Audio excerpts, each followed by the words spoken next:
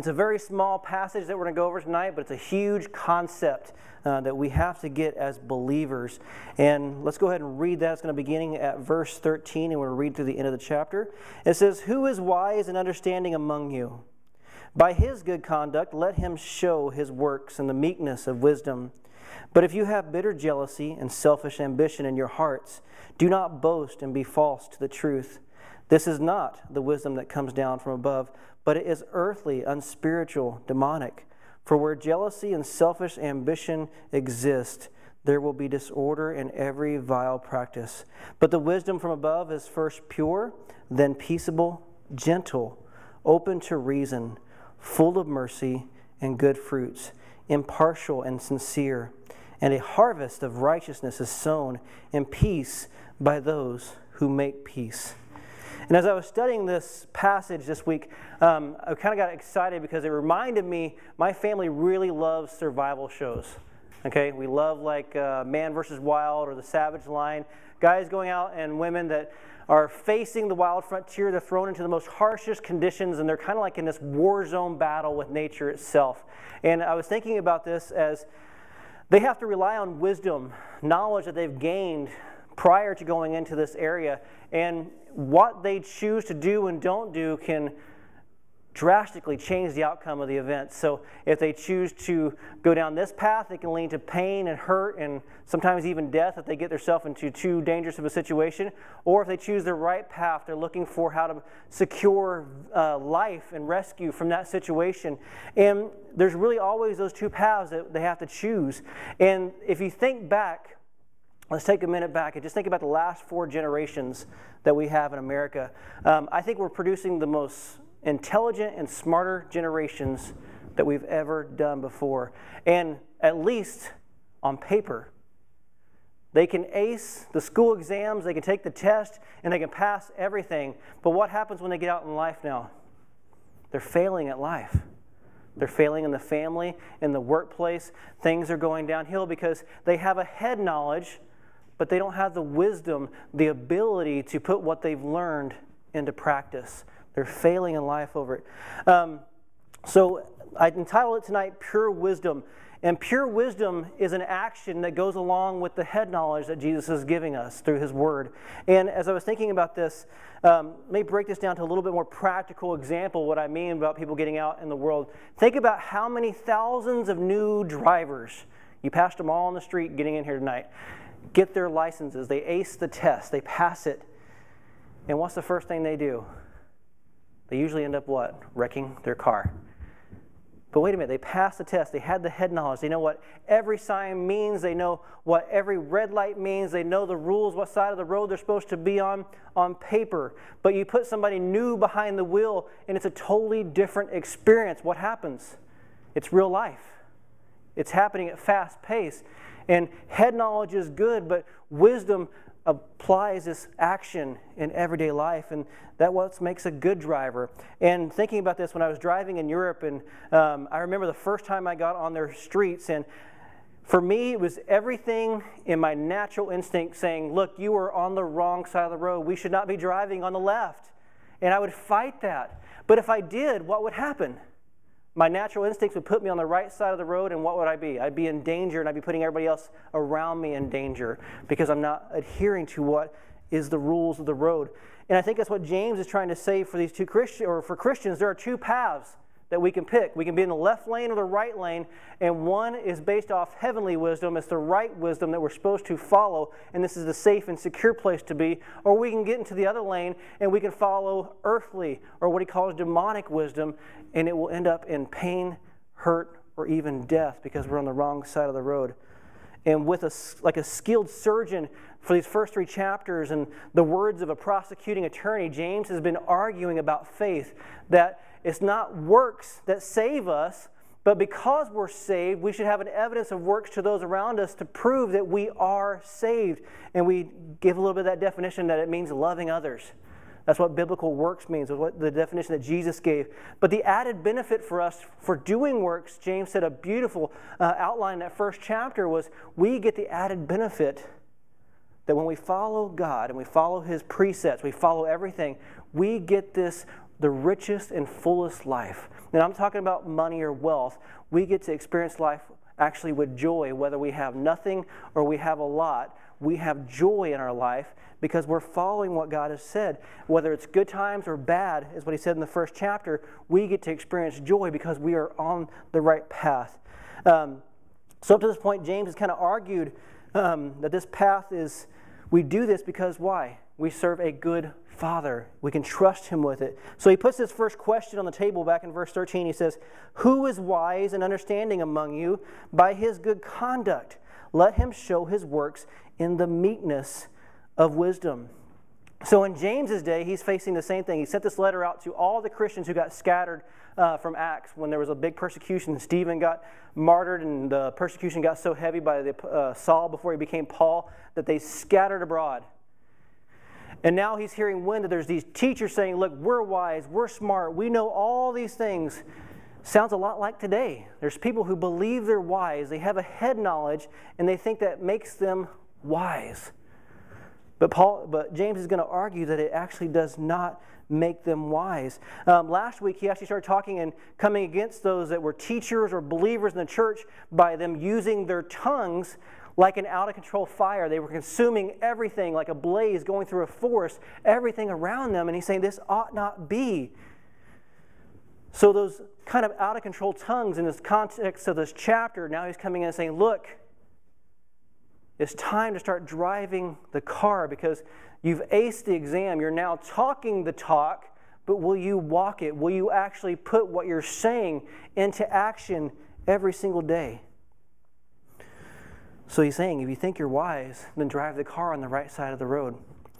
And he's really challenging. What's he ask him? He says, if you're wise, then show me. Show me a life of fruit in the Lord, of loving others. Put it to action. In verse 13, he gives the first characteristic of godly wisdom, and he calls it meekness. And in today's, especially with men, we like to be macho. And oftentimes, meekness will get confused or even being accused of being weak. They'll say, you're weak if you're meek. You should stand up for yourself. You should speak your mind. You should never let anybody run over you. Well, the ultimate example of meekness in every scripture points to Jesus. It was Jesus. It was in his life. He was the ultimate example of meekness. And let me be very clear about something. Jesus was not, he is not, and he never will be weak. What do I mean by that? Yes, he came as a baby. He was born in a manger. He was silent as his persecutors drove him to the cross. He didn't do anything when they spit in his face. When they executed him, he was meek about it, like they called him a lamb to the slaughter. That's as meek as you can get. But what we don't understand is it took the strength of God himself to accomplish what Jesus did on the cross that day. Think about it. We learned last week that it takes Jesus. We cannot even tame our own tongue. We don't have the strength to do that. It takes Jesus to do that. It was a supernatural strength that helped Jesus to be meek when he walked here in our presence. And often we forget the words that Jesus said to his disciples when they were in the garden and they were worried about, is this all over? Wait a minute, Jesus is being arrested. Why isn't he delivering us right now? Why isn't he doing this? And he calls this to remembrance in Matthew 26:53. He says, do you think that I cannot appeal to my Father and he will at once send me more than 12 legions of angels? Now, in the Old Testament, God sent one angel to deliver one of the Old Testament prophets, and he wiped out 180,000 people in one night. 12 legions of angels would have been about 72,000 angels if it went by Roman centurion standards. Imagine what he could do. He's King of Kings, Lord of Lords. He has a name above all names, and he could have destroyed the universe 1,000,000 times over. But think about the strength that it took for him to hold that strength back as they pierced his hands with nails. And he didn't react. Think about how he restrained his own power when they pierced him in the side. They would have lost me at being spit in the face. I would not have had that. This is a supernatural power. Jesus embodied wisdom and it was accompanied by meekness. It was the ultimate power under control. He had his power under control. Only through him can we live a meek life, is what James has been saying. So this is how the Bible actually describes wisdom. So the characteristic that should accompany it is meekness, but this is wisdom itself. It says in Proverbs 9:10, "The fear of the Lord is the beginning of wisdom, and the knowledge of the Holy One is insight." And that word fear just means reverence. We are to acknowledge that God is who he says he is. He's God. He's the creator of the universe, and we're acknowledging him for that, and that he is the only God in our life. He's all-powerful, all-knowing, and it's really difficult because we are hot-wired by sin itself to think opposite. But truly, the universe revolves around him and not us. Think about that for a second. That's a hard pill to swallow for us tonight. That the universe revolves around him and not us. That goes against everything that we're being taught outside the church walls or outside of Scripture. So what was Jesus' driving force to be meek when the nails were being pierced into his hands or the spear into his side? What was keeping him that meek lamb that held his tongue quiet? And the only thing he said was, "Father, forgive them, for they know not what they're doing." Jesus says it himself in John 6:38. He says, "For I have come down from heaven not to do my own will, but the will of him who sent me." He could live meekly because it was more important to him to please God the Father with his life, his mind, his actions. Everything revolved around God's will. And God said, "I have to have you go to the cross because I love them." And Jesus said, "I will do it willingly." So the first characteristic is meekness, but the first step to wisdom is placing ourselves under the mighty hand of God and realizing who he is and that everything in this world is created for him and by him. And I think when I thought about this, when I was first trying to give my heart and mind over to him at an early age, I used to think, man, is he taking something from me? Is he stealing some part of my life? And that's not what he's doing. He's saying, will you entrust me with what you hold most dear? Will you give me what you treasure? Will you let me hold it in my hands, put it in my plan, and take care of it? And not only will I take care of it, but I will have it more abundantly given back to you. Not money and finances. I'm talking about life. So you can enjoy the people around you. So you can experience God's restoration power in your family, in your friends, at your workplace. Everywhere you go, you can experience God's glory and experience joy overall. And it all happens when we submit to his will. And when we do that, it results in meekness because we realize he's God, I'm not. My favorite part of those survival stories, though, I love it when they get in those situations and to really get ratings on TV, they really have to put themselves in actual danger for a minute. There's nothing better. My kids laugh at it when Bear Grylls strips all the way down and he jumps into the icy water in the middle of the Antarctic and he has to pull himself back out and go get a fire. And my son Nathaniel goes, "Why would he do that?" And I said, ratings. It's just higher ratings. But what he's doing is he's actually showing this is what your body will do if you get into danger. It'll go into hypothermia. And if you don't get heat, if you don't get warm back up, if you don't get dry and your clothes dry, you will die. This is the path that if you go this direction instead of where I'm telling you to go and be safe, this is what will happen. It'll cause pain and hurt. And that's what James is going to do in the next little bit here in verses 14 is he's going to show us that what happens when we go down the wrong path. So let's pick it up in verse 14 and verse 15. It says, "But if you have bitter jealousy and selfish ambition in your hearts, do not boast and be false to the truth.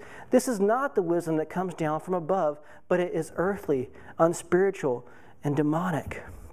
And it just means if we're living a life of jealousy and selfish ambition, which it doesn't take very long to realize that we are all wired that way. We all struggle with that. It doesn't matter how long you've been walking with the Lord, it's a constant struggle to overcome that. When you walk into the house and you're saying, walk in from work, "Where's my dinner? Hey, why isn't my clothes washed?" Or, "Kids, why aren't your rooms picked up? Why haven't you done this, this, and this?" And our thinking is all about why haven't you done this for who? For me. And what's it cause? It causes problems. Why? Because we're in it for ourselves instead of what God's calling us to do. But why is it demonic? Why does he call it this? And what happens is when we act this way, when we're selfish, what's it doing? We are putting ourselves in place of who? God. It's all about me. And what does that boil down to? Idol worship. We have placed something else that's more important above God, and it's ourselves. And I was thinking about this. This is the same type of thinking that got us in trouble in the garden with Adam and Eve. Eve was tempted to be jealous and selfish, and she went for it. In Genesis 3, it talks about how that happened, that she really wanted to be like God and wanted the universe to really revolve around her. Genesis 3 says, "The serpent said to the woman, 'You will not surely die, for God knows that when you eat of it, your eyes will be opened and you will be like God.'" He knew where to hit her.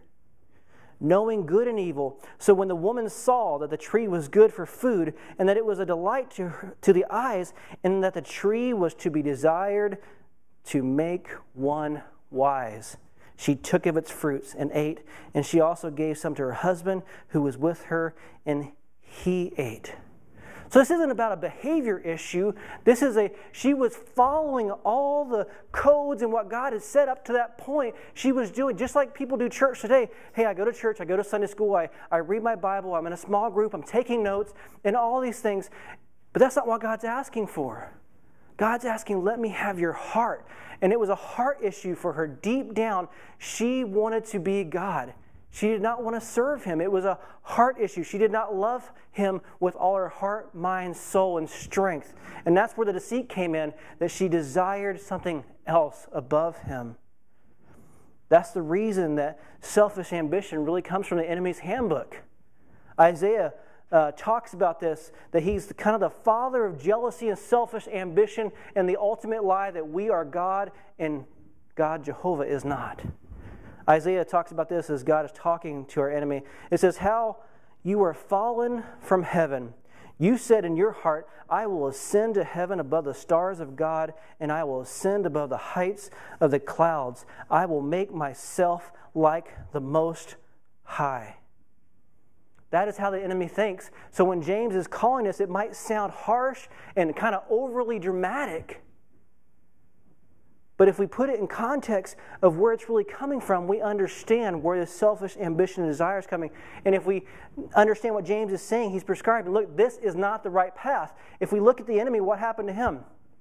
He got cast to earth like lightning, and what's his ultimate outcome? He's going to spend eternity into where? The lake of fire. Now think of practically just Eve and Adam, what they had to do. They took the fruit. What was the outcome? They had to experience life, a harsh life. They had it good, but they had experienced harshness. They had experienced pain, needless death in their lives. Why? Because they chose a different path than what God had set up perfectly for them, saying, if you go this direction, you will be with me and you will experience life above and beyond. But if you go this direction, all you're going to end up is folly. But they chose the wrong path.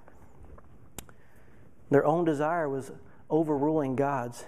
In verse 16 he says, "For where jealousy and selfish ambition exist, there will be disorder and every evil practice." So Adam and Eve, they lost the perfection of Eden.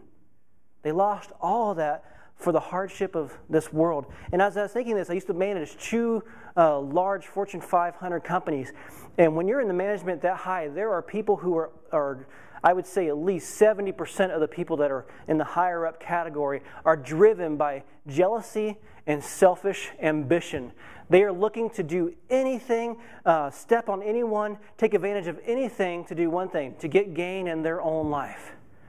They will cutthroat, they will do whatever it takes. And really most of them are actually smarter than everybody else. They have all the smarts. But because they're driven by this, they are living a train-wrecked life, and usually what they end up doing is train-wrecking other people's lives. They fire people for no reason. They step on people. They make them work long hours. They break up families, all because of what? Their selfish ambition is driving them, and it's a train wreck. It's complete disorder because their priorities are out of whack. And James is advocating, don't take that path. It doesn't lead to life. Just like the survival shows, do not go down this road because ultimately it will lead to death. And we have no problem seeing Bear Grylls jump in the water, and we say, we're never going to do that. But James is saying, don't go down this path, and we have to think about it twice. Is he really telling the truth? And the problem really is both paths look so close to each other, yet they're so far away. And I was thinking about this encounter that Jesus and Peter had for an example of this. At one point, Jesus said, who do people say that I am? And Peter said, you're the Messiah. You're the one we've been waiting for.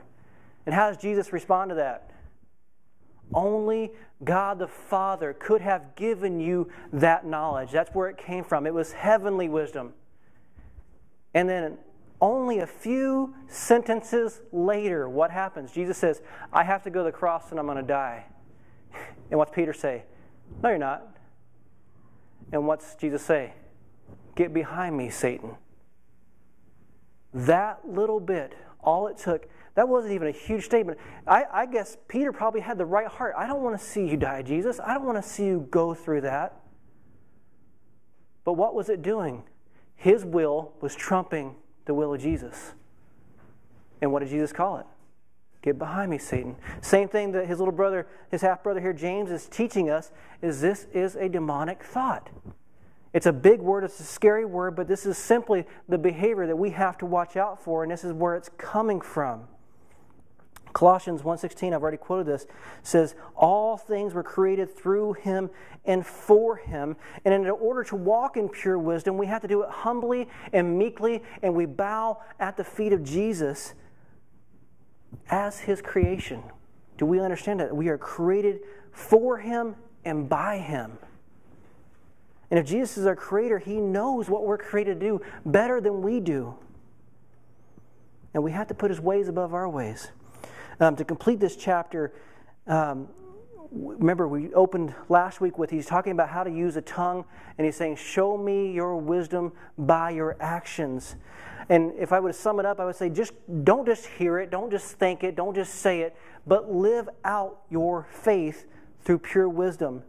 So he finishes the chapter by describing the fruit of heavenly wisdom in verse 17. He says, but the wisdom from above is first pure, then peaceable, gentle, open to reason, full of mercy and good fruits, impartial and sincere, and a harvest of righteousness is sown in peace by those who make peace. Each fruit that was talked about here represents who? Jesus' ministry here on earth. All those things, there's nobody that I can think of that really encompasses all of those things.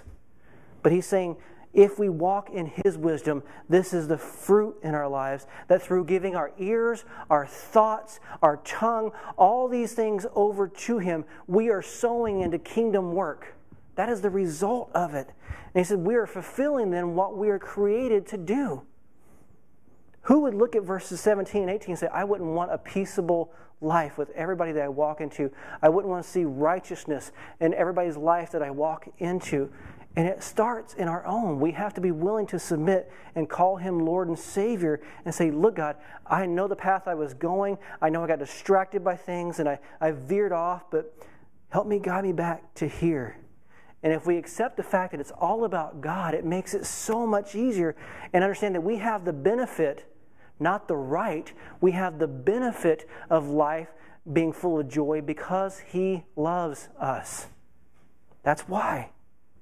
But if we make it all about ourselves, we just live selfishly, and we treat everybody selfishly, and things are going to go in disarray. But if we live that life, it's all about God, and we're victorious in our actions. And I was thinking about, it all depends upon how we read and interpret this. If we put the wrong emphasis on this book in different areas, we can get it all wrong. How many of you are familiar with Psalms 23? Everybody's heard that one. Okay, the Lord is my shepherd, I shall not want. He maketh me lie down in green pastures. He leads me by still waters. All these things. If you read that thinking and just that's the only passage you would read, you would automatically think, man, this is good. This is all, man, he's leading me in these great lush green fields. He's taking me by still waters. He's giving me life. He's giving me victory over my enemies.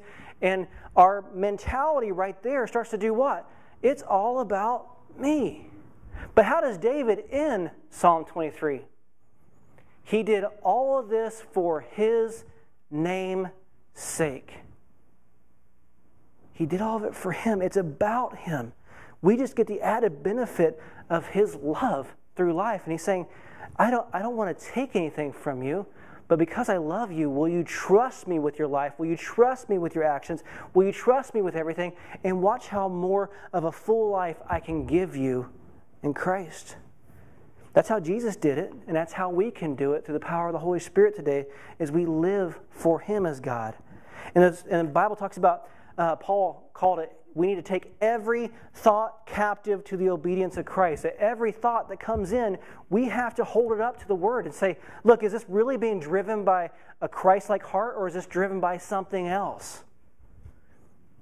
He also says, through the Holy Spirit, we cast down everything that exalts itself above the knowledge of God. That's what we're doing. But he says we have the ability to do that through the Holy Spirit, that there's only one God to be glorified. Amen? Amen. So wisdom starts at a place where we can get really serious.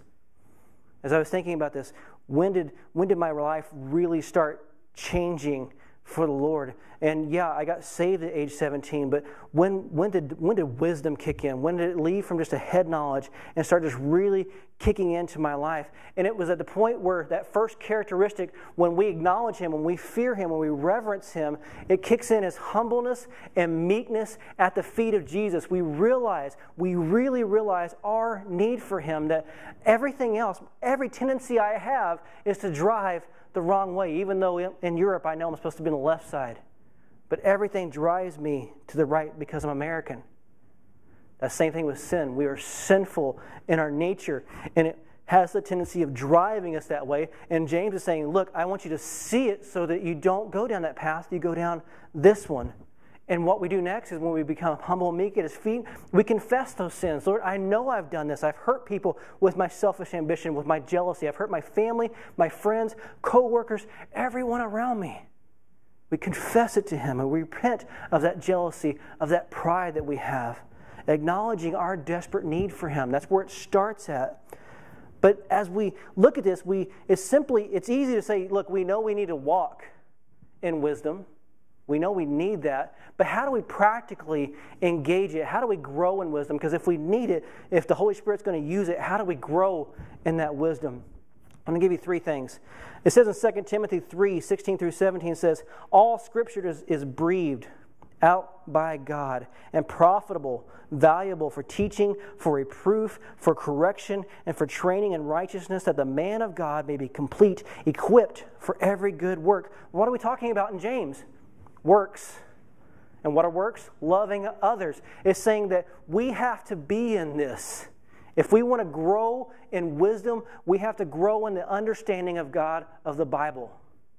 Not the God of our heart, not the God of everything else that we rely on, but the God of the Bible. That's where it starts, is in here. And what's it good for? It equips us for every good work. It equips us for every time that God calls us to love our wife, our husband, our kids, our neighbor. He says, I will fully equip you to do it, but it starts here. And the biggest thing is, do we submit to God's Word as authority, and we take it for what it says, or are we the ones saying, look, I'm the authority. That's a good scripture, but it doesn't really apply to me. If we live that, we will not reap its full equipping. Another way, besides just getting into the Word, Proverbs says, 11:14, where there is no guidance, a people falls, but in the abundance of counselors there is safety. Now, earthly wisdom, when we're hurt or we're going through things, a lot of times, and I've experienced this in my own life, we will hear the lie, it's better to be isolated and alone than to be hurt again by people. It's better to be that way than to go out and get injured by somebody else. It's risky to love others. But God is saying, look, we need to be in fellowship or in a community of believers, and that will help us grow. There's safety in that. And I've felt the bumps and the bruises of loving people and going through life with others, and it hurts.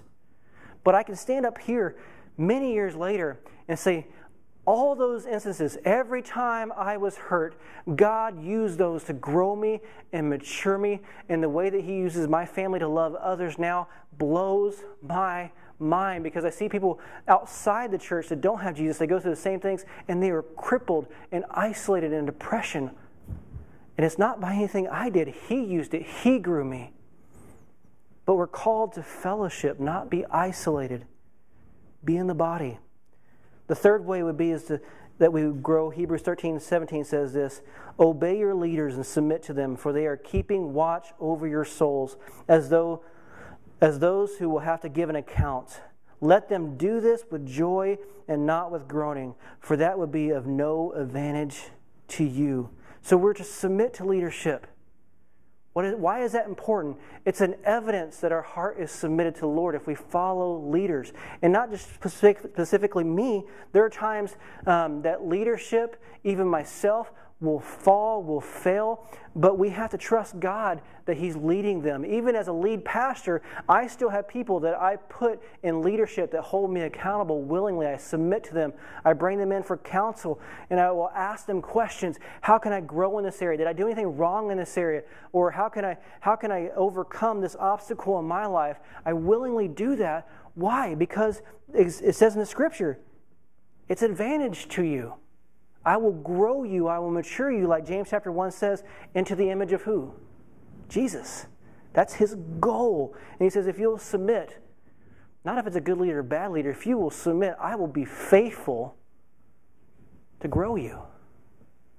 Now, we do want to put ourselves under good leadership, and the way I pick that in my life is I want to go underneath somebody's leadership or somebody's accountability, that their only goal in life is nothing about selfish ambition. They are constantly pointing me to Jesus.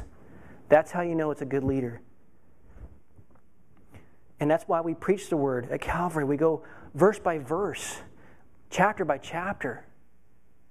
It's so that you will understand. And that's why I ask, you have a Bible in your hand. If not, grab one. I want you guys to see that this is not about me preaching my agenda. There's nothing in here that benefits me except spiritually in my own walk for me to proclaim the truth to you. That's the love of Christ coming out saying, this is about Jesus. The only thing I want to benefit is the kingdom. I want souls to meet Jesus Christ because He's changed my life. I want them to experience that. I don't want them to have to experience the hurt and the pain that I used to when I was not walking down that path. And no, I'm not perfect yet. That's what James said. We're being sanctified. It's not about perfection. It's about progress, that we are constantly checking, are we walking down the right path or are we not? James is not a book about judging others. It's about an internal question. That's why I always ask them things like, do you think you're wise? Then this is what it should look like. If not, correct it. And I was thinking about just the added benefit. What does it mean? God Himself is reaching out through the Word, through the Holy Spirit, through believers, through the community and the body of the fellowship, through leadership, everything that He has set up to do one thing, and that's to have a relationship with you and with me. He's reaching out to us. And think about what He's offering. That through the relationship with the good Father, God the Father, that He has bought for us through Jesus and has empowered us through the Holy Spirit to have access to the same wisdom that created the universe, that created you and I for a specific task. It's kind of like having the owner's manual for a car. And we're saying, wow, all the information's in here. But it goes past that. Will we take the owner's manual? We'll learn everything we can about the car, and then when we get in it, start the key and actually use it. Will we drive it? That's what James is declaring. Drive the car tonight. And that we can rest in that wisdom. Why? We don't have to have selfish ambition. We don't need that anymore because we realize that there's nothing more to get, that there's nothing more to gain than Jesus. That's why we did the Colossians study. He's preeminent. He's above everything. He's it. Let's pray.